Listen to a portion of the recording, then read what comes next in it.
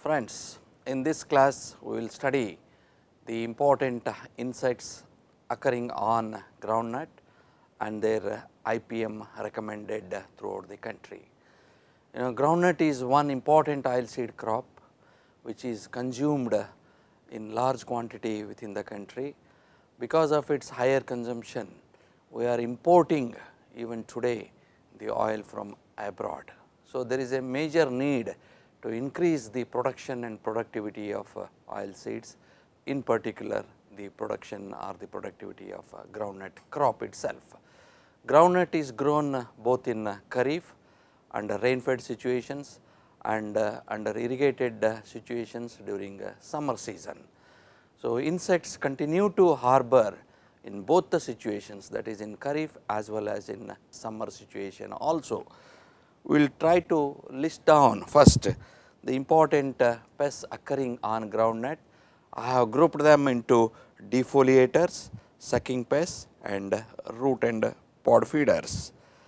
Coming to defoliators, large number of economically important insects are there.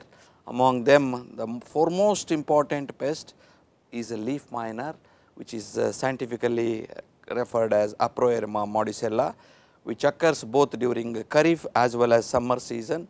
Here the larvae is the damaging stage. It mines into the leaflets in the early stage and forms brown patches on the leaf, which you can very clearly see here. Later on, the same larvae, after second instar, it webs the leaves together and then feeds on the chlorophyll content inside, resulting in a burnt up appearance from a distance, as if you feel the whole plant is burnt. So, that much appearance it gives because of its nature of damage.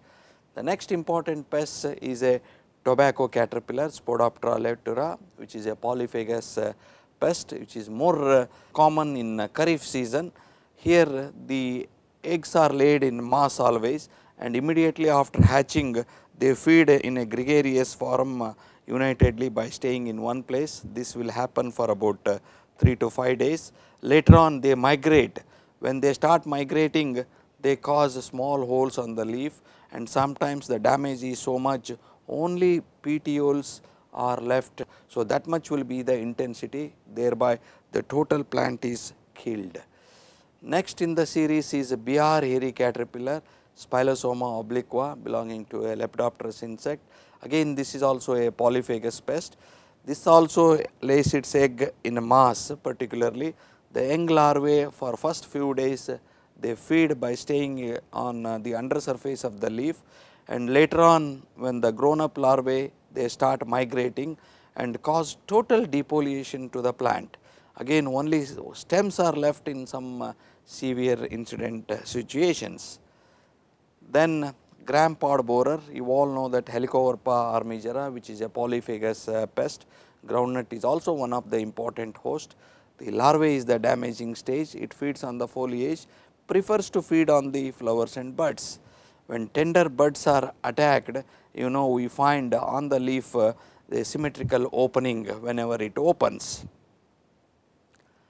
Then we have another polyphagous pest, red hairy caterpillar, which is referred as Amsecta albistriga.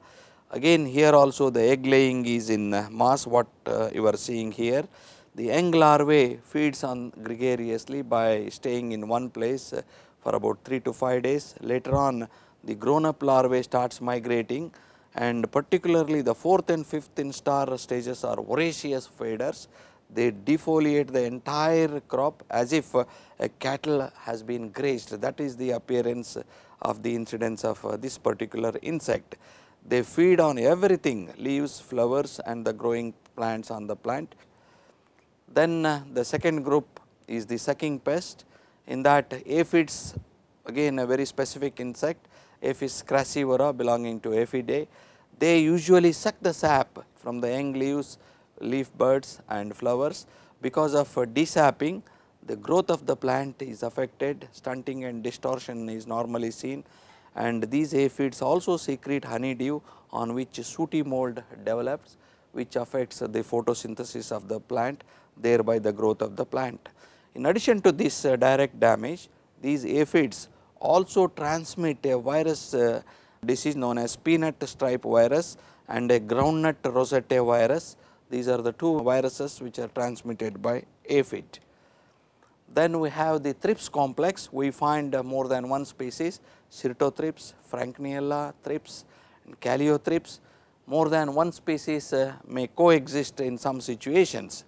The typical damage symptoms are yellowish green patches on the upper surface of the leaf with brown necrotic areas, and whenever somebody touches it, it is silvery sheen and hard surface, and these infestations they coalesce, the entire whole leaf dries up in the later stage.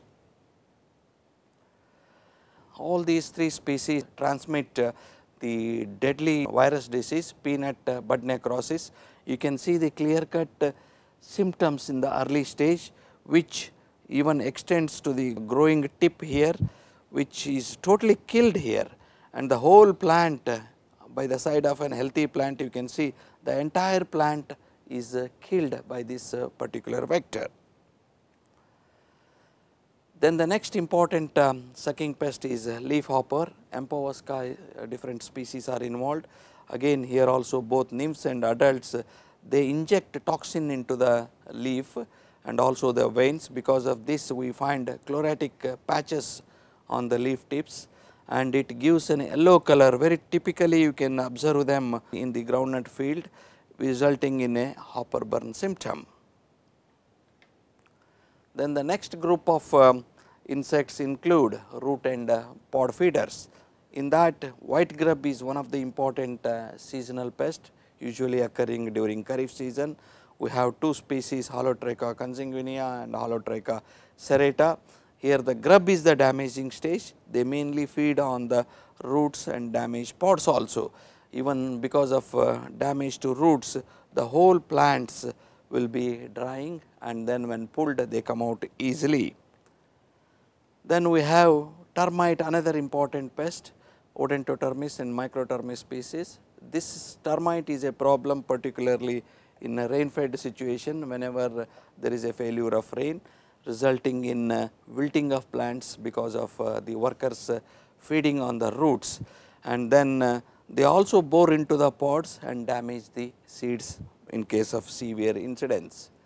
Then in isolated areas as a sporadic pest, we find jewel beetle, Sphenoptera species, particularly in Tamil Nadu. This is a major problem during Rabi season, that is during November, December season. Here, because of the adults as well as the grubs, both are the damaging stage. They cause wilting of the plants because of their feeding to the roots, and grubs burrow into the stem also, resulting in total death of the whole plant. The infested fields show dead and drying plants. When pulled again, they also come out easily, and the stem contains the insect stages.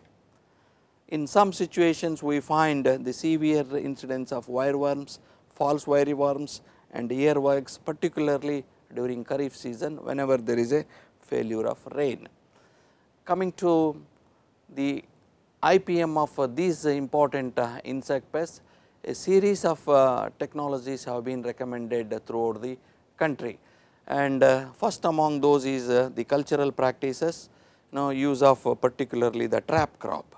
Trap crops such as soybean or cowpea for leaf miner, and then castor, Spodoptera insect can be used as a broader crop, or mixing with the groundnut seed can also be used.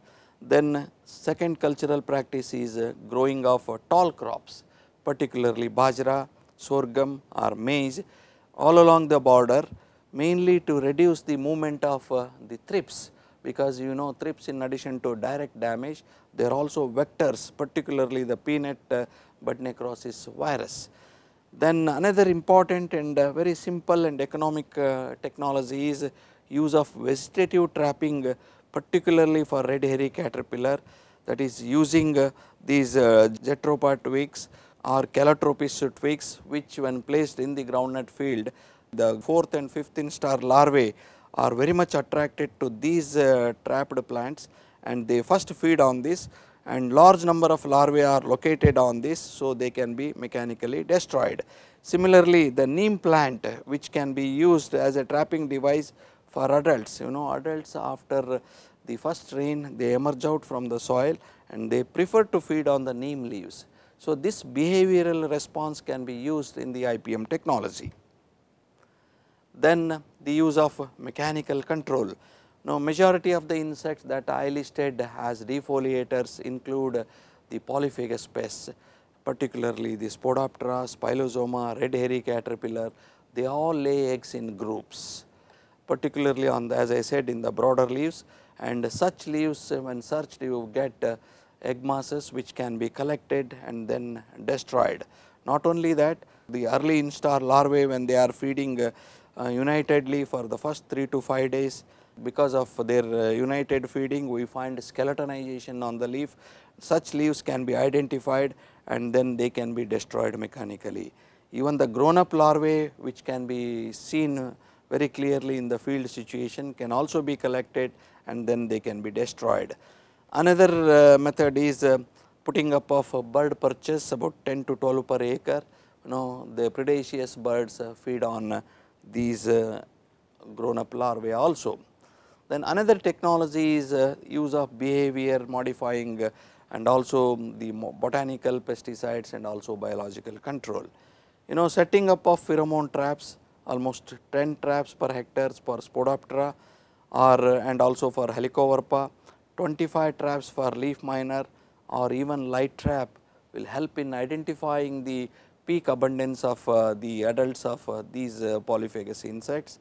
Then secondly, spraying of botanical insecticides, neem seed kernel extract or commercial neem formulations are also available, they can also be used, or neem oil at the rate of 5 ml mixed with a detergent neem powder about 1 gram per liter of water, so that better dispersion will be there in water, can be very effectively used against defoliators and sucking pests. Then microbial insecticides is also recommended, particularly for Spodoptera NPV or Helicoverpa NPV, both at the dosage of 250 LE per hectare, or even commercially available Bacillus thuringiensis insecticide is also available, which can also be very effectively used at 1 gram per liter against Spodoptera and Helicoverpa. In high humidity conditions, a fungal pathogen is also available commercially. Pneumonia reli can also be very effectively used for Spodoptera management. One of the important component of IPM is use of ETL technology. Economic threshold level is most important for the effective application of pesticides. Otherwise, the cost of application of insecticide will not benefit the applicator. So, at various levels the economic threshold levels have been worked out for different insects. For leaf miner it is 5 mines per plant on 30 days. With age of the crop increase, the number of larvae also increases from 5 to 15 mines per plant at 55 days. For Spodoptera and other defoliators it is 20 to 25% of the defoliation, particularly during 40 days after sowing. Then for leaf hoppers 5 to 10 adults per plant after 1 month of sowing. Then for thrips 5 adults on the terminal bud becomes the economic threshold level. Then the chemical control is one of the important component. I said a lot of insecticides have been listed for defoliators, leaf miners. Similarly, for sucking pests also seed treatment with imidacloprid is found to be highly effective. Then spray formulation is also recommended, particularly in endemic areas for white grub management. Seed treatment with chlorpyrifos is one of the best treatment that has been recommended by various organizations across the country. And then Central Insecticide Board has listed various insecticides on groundnut crop use. So, these are the list of insecticides against which pest it works and what is the recommended dosage, also everything has been given in this table. There are no varieties particularly released against the various insects in case of groundnut, but some of the varieties which are high yielding, having some added advantage of tolerance to some of the pests have been recommended. In Kharif also they have listed series of varieties which are released having some sort of resistance. The ones which I have indicated with red are showing high degree of resistance, for example, Lec-38 and of late Lec-39 is also been released. They are highly tolerant to bud necrosis virus disease. Similarly, during Rabi summer also quite a number of varieties have been recommended across the country for using it in the IPM package. So, all these technologies can be very effectively integrated to get higher yield with maximum net profit to the farmers. Thank you.